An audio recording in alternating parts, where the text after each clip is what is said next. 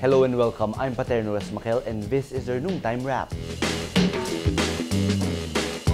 Senator Grace Poe faces 4 disqualification cases before the Commission on Elections, but she says she doesn't lose sleep over any of them. Poe says, quote, "As they say, clean conscience sleeps in thunder." She adds she loses sleep because of work, but admits the cases affect her children. Earlier, a Comelec division canceled her candidacy for president over residency issues. But Poe receives good news. The Senate Electoral Tribunal upholds its ruling she's a natural-born Filipino citizen. This junks petitioner Rizalito David's appeal to disqualify her as senator for allegedly not being a natural-born Filipino. In the other camp, administration standard-bearer Mar Rojas says Poe kept the citizenship issue from them when they were inviting her to be Rojas's running mate. He adds, quote, "We presumed regularity and we were sincere in inviting her to be part of Daang Matuwid."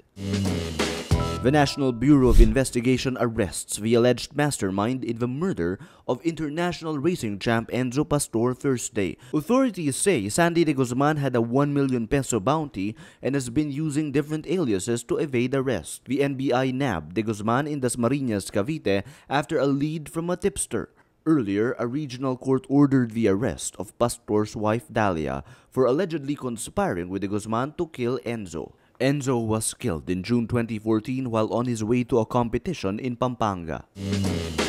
The estranged sister of Iglesia ni Cristo leader Eduardo Manalo questions the church's ownership of a Tandang Sora property. Loti Manalo Jimenez claims she and her husband own the land title of 36 Tandang Sora and not the INC. A deed of sale was supposedly drawn up in April this year, transferring the property to the church. But expelled Minister Isaiah Samson says this could not have been signed by Loti's husband, who died in 2013. INC lawyer Serafin Cuevas insists the Tandang Sora compound is the church's property and says the church will answer the allegations at the proper time. And that's the noontime wrap. I'm Paterno Makel. Join us again at 6 p.m. for today's top news.